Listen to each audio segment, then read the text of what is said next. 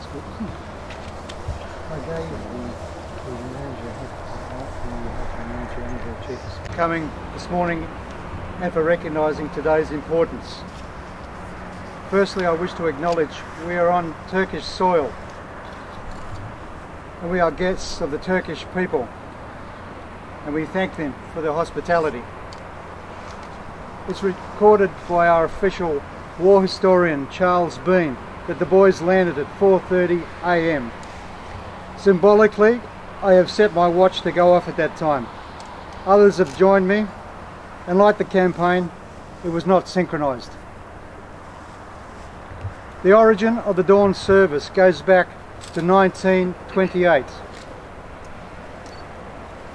There are a number of rival claims to the invention of the dawn service, but probably the most convincing is that the first dawn service was improvised by a handful of returned soldiers performing a vigil around Sydney's then new cenotaph in Martin Place. They joined a widow and her children there probably after carousing the night before. You sound familiar? They stayed and watched the sunrise and agreed it was such a moving experience that they would do it again the next year. From there it has grown from those grassroots origins to what we see today. Now thousands gather. This is a day of reflection, of remembrance, of respect. And we are in no need of a history lesson. Many personal family stories have been told, and I'm sure will continue to be told for the rest of this trip and into the future. They knew better than anyone ever could that nationhood was born of sacrifice, and it was in the horror of war where lives are destroyed and the dreams of youth are forever lost that our national identity was forged. Nationhood is sustained by enduring commitment to a set of ideals and values. We reflect today on all the conflicts in which the Australians and New Zealanders have been involved. And yes, sometimes the NZ has to be put back into the word ANZAC. Most servicemen and women may have signed up for adventure out of a sense of obligation or just wanting to be involved. And yes, they fought for our nations, our flags, our people and their families. But as noble as these ideals were, their commitment in combat, their raw courage and self-sacrifice in the face of often overwhelming odds were driven largely by those closest to them, their mates. Mateship is the heart of what we refer to as the ANZAC spirit. It drives loyalty, courage, endurance and humour in adversity. It is the compelling reason for most acts of heroism and the suffering so often experienced by our servicemen and women. For not letting down the team is a powerful motivator in our nation's psyche. Our military heritage was founded on the shores of Gallipoli 100 years ago today. The battle for Gallipoli was lost, but the war was won. The concept of winning or losing, it seems, is not as important as the respect and legacy handed to us. It's a reminder that in war, both sides suffer. The ANZACs and thousands of servicemen and women lost their lives since would be the last to ever glorify war or their part in it. Their greatest gift to us through their suffering and that of their families is our freedom and the opportunities we are now fortunate to enjoy. We can show our appreciation not just by remembering and honouring them, but by committing ourselves to follow their example. Mateship has never been the exclusive preserve of our Defence Force. It's embedded in our society, and I see it every day in my workplace. Not many of us are called upon to place our lives in danger for others. We admire those who do. We hope that if we're called on to do so, we would not be found wanting. but we can still play our part by less challenging, although no less significant actions. We can reflect the ANZAC spirit through our behaviour towards one another. As we gather today to remember and to reflect on the opportunities and freedoms they have given us, we remember and honour their sacrifice. But we can take that act of commemoration to an even higher plane by following their example, by committing ourselves to lead lives worthy of their sacrifice, for looking after each other and our families. Each one of them lies as a silent witness to the future that they have given us. Whether by Australian by birth or by choice, to feel a connection is Australian. We honour them the best by the way we live our lives. Truly I say to you, we will remember them. I'd like now to invite Duane and Hayley to read the remarkable tribute paid to the ANZAC by Mustafa Kemal Ataturk in 1934.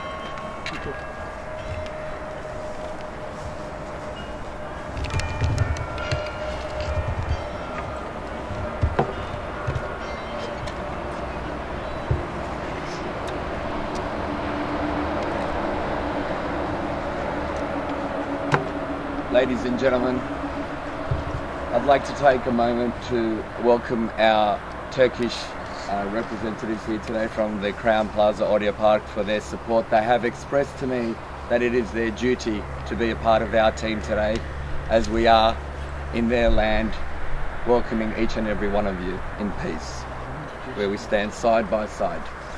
I'd like to take a few moments to address them in Turkish, if you may allow me to express our gratitude for them being here, and also explain to them the significance of ANZAC and the meaning to them. Sevgili Crown Plaza Audio Park dostlarımız, burada bizim yanımızda Avustralyalılar olarak yanımızda bulunduğumuz için aramızda bulunmaktan sizlerden gurur duyuyoruz. Birkaç kelimeyle sizlere ANZAC sözcüğünün ve ANZAC gününün anlamını ve önemini anlatmak istiyorum. ANZAC sözcüğü, Avustralya ve Yeni Zelanda kadrosu, Australian and New Zealand Army Corps kelimelerinin baş harflerinden meydana gelmiş bir kısaltmadır. Birinci Dünya Savaşı'nın başlarında bu iki ülkeye ait birliklerin katılmasıyla kurulan Kol Ordu bu kısaltılmış isimle tarihteki yerini almış, her ne kadar Çanakkale'de Türklerle birlikte savaşırken fazla başarı elde etmişlerse de daha sonra Orta Doğu ve Avrupa savaş alanlarında müttefikleri hesabına önemli hizmetler başarmıştır. Çanakkale'de birçok ANZAC askeri hayatını kaybetmiş ve Mehmetçik'le birlikte yatmaya başlamıştır. İşte bu askerlerin annelerine, onların hatırları adına bir mektup yazan Atatürk, galip bir liderin ifade edebileceği en güzel cümlelerle gönül alıcı bir mesaj göndermiştir. Ladies and gentlemen, Mustafa Kemal Atatürk in 1934 wrote the following tribute to the ANZAC killed at Gallipoli.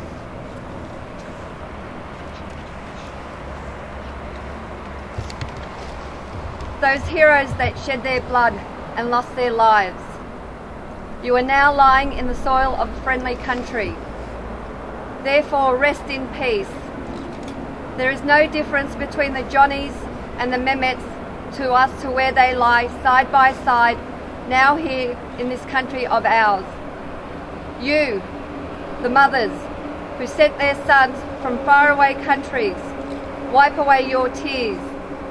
Your sons are now lying in our bosom and are in peace. After having lost their lives on this land, they have become our sons as well.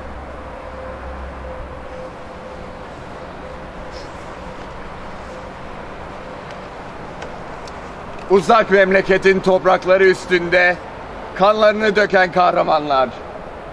Burada dost bir vatanın toprağındasınız. Huzur ve sükun içinde uyuyunuz. Sizler Mehmetçiklerle yan yana, koyun koyunasınız. Uzak diyarlardan evlatlarını harbe gönderen analar. Gözyaşlarınızı dindiriniz. Evlatlarınız bağrımızdadır. Huzur içindedirler. Ve huzur içinde rahat rahat uyuyacaklardır. Bu toprakta canlarını verdikten sonra artık bizim evlatlarımız olmuşlardır.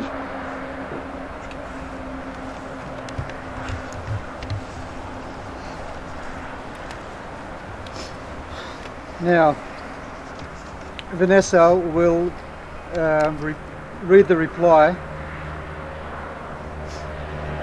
It's a letter sent by a mother of an ANZAC who was killed in Gallipoli.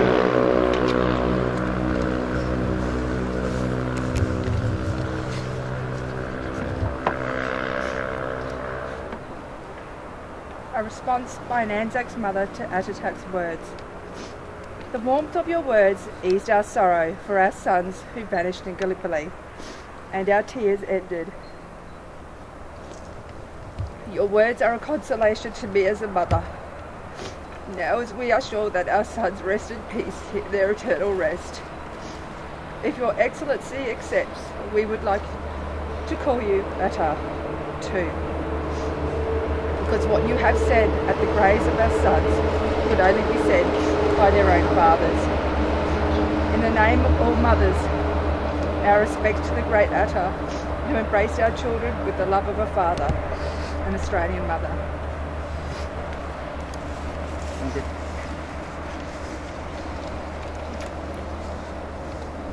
I'd like now to invite the First Officer Steve to read the ode. It will be followed by the last post. The last post traditionally marks the end of the working day and serves as a tribute to the fallen. It will include a minute's silence and followed by the reveille and then the dismissal. I'd ask you now all to turn and face our flag bearer, Paris, who is in the western end of the garden, which is in the direction of Gallipoli. So.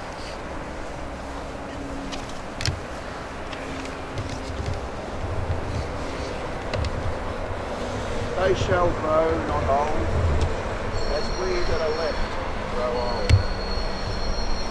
Age shall not weary them, nor the years condemn. At the going down of the sun, and in the morning, we will remember them, lest we forget. Yeah.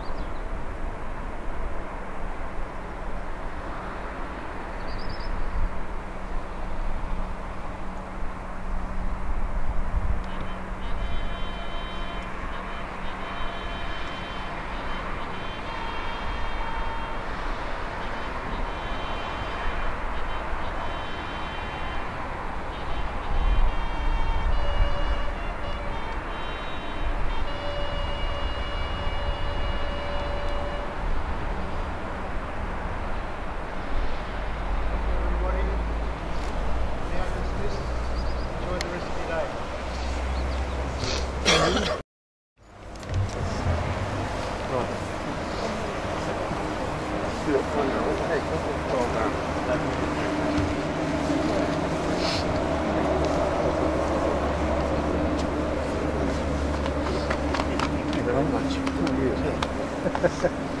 cool. Carry on with it.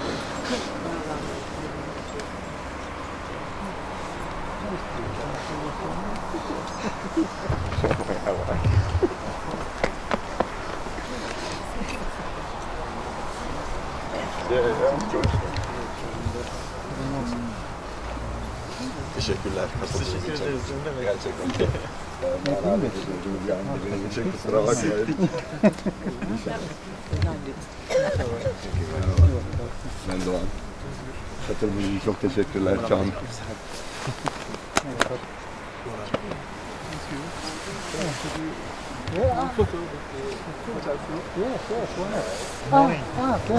Hey guys,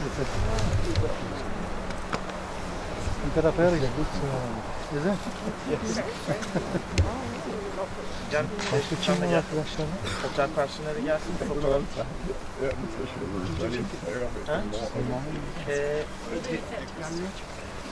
Bizim resmimizi bizim makineye çekin. Teşekkür ederim.